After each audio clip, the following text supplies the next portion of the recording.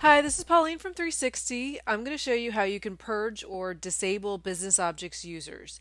You may have a need to do this if you have a requirement that users have to change their passwords every 90 days.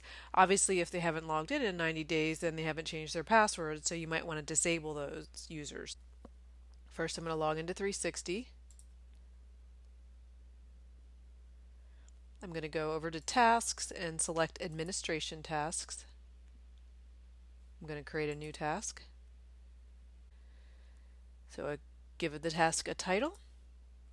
I'm going to have this recurring every week. I'm going to start every Saturday. I'm going to run this. We'll say at 1 a.m. So I go to Actors, Purge Users. So here are my options. So the action is disable or delete. In this case, I'm going to disable, but you also have the option to delete. So I'm going to purge users that their last login was 90 days. Okay. I can choose to only disable users that have an empty personal folder. That would be the case if you're going to delete. I can use a template if there are only certain users I want to disable, but I'm going to set this to disable anyone in the system that hasn't logged in the last 90 days. I'll apply that. Click Next. I can set up a notification so that I am emailed. Give it a test. The test title will be in there. I can join the log. Okay, so I've added my email address. The subject's just going to be the task, joining the log file, and I'm disabling the users.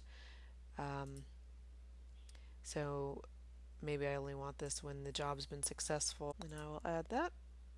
And then click Next. If I want any trigger events, I can add those.